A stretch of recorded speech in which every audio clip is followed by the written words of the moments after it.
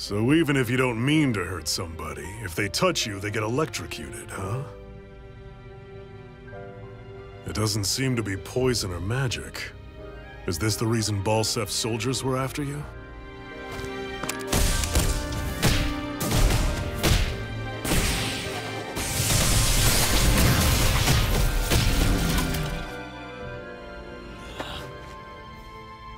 We Danans may not be capable of using astral arts, but it looks like those thorns of yours won't do you much good in escaping here either. Still, inflicting pain on anyone who comes near you, that's one hell of an ability. You're wrong. You think this curse is some kind of great ability?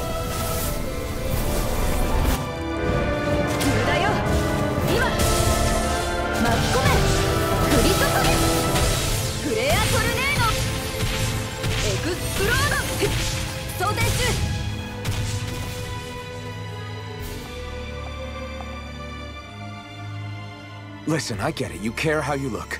But we've got places to...